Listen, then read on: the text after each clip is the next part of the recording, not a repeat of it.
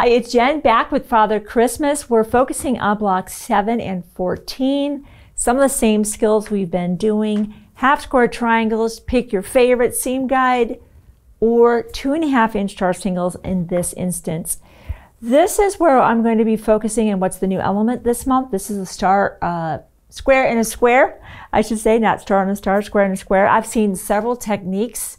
Some people will take a fabric, cut it on the diagonal, and you've got bias on this corner. What we've done on this one, I'll just show you what we have here. I like this technique. It uses a little bit more fabric, and I want to call your attention to the fact that this is a lighter color than these two. That's why you want to be working on opposites and making sure they are the same fabric on the opposites. So you're going to have this as one background piece. You'll have your squares per the sizes in the pattern. Draw the line, sew on the line, press to the outside and trim. Then you will come back with your two darker blues. I guess you could call them darker blues or mid blues. And again, of course, these would be pressed to the outside at this point, right? So these are going to be looking like this. That's the easiest way by far to make a square in a square. You're not dealing with bias. I love that. And obviously, once you've sewn that on the line, you're going to be trimming this away, of course. So you're leaning that block out. You can see that back here. We trim that away. And then the half square triangles. Again, this is really more about good, accurate half square triangles and laying everything out, pinning everything, quadrant seam allowances, and pressing. Not really anything new in that regard. I want to talk to you about your final shipment. And in that final shipment, there's a lot of fabric coming your way, a lot of fabric. You're getting, of course, your center panel, which is really the whole punchline, right?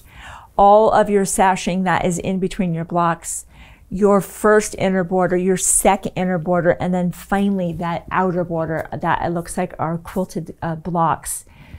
That is something that you're going to want to be quite mindful about trimming this panel. I can't emphasize enough about taking multiple measurement checks before you trim that panel.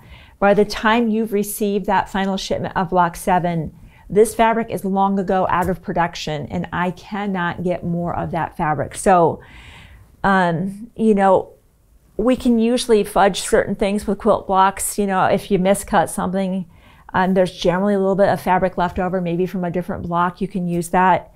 This is one I just can't call enough of your attention to just do multiple checks of that before you do trim your panel to accommodate your quilt. And then of course your inner borders, pretty straightforward with that.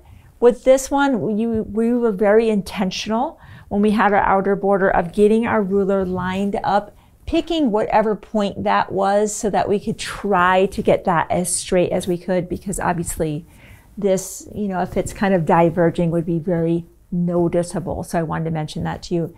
Not a big deal on your inner borders, your first or second inner border and sashing. No one can tell that. But that panel and that outer border, you're going to want to take some extra time on those. And then of course you're going to be putting your quilt together and off to the quilt as you go. We're going to pan over that quilt, give you some ideas. We had our quilter added some wind in here. I thought that was a nice idea. Maybe give you some clues if you are going to either do the long arm quilting or send that out to be quilted.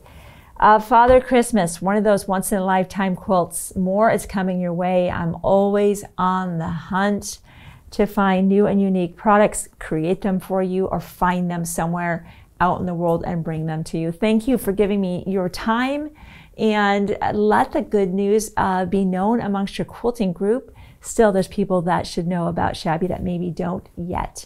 And we want to have them join all that's happening here. Thanks again. I'll see you soon on more Shabby Fabrics videos.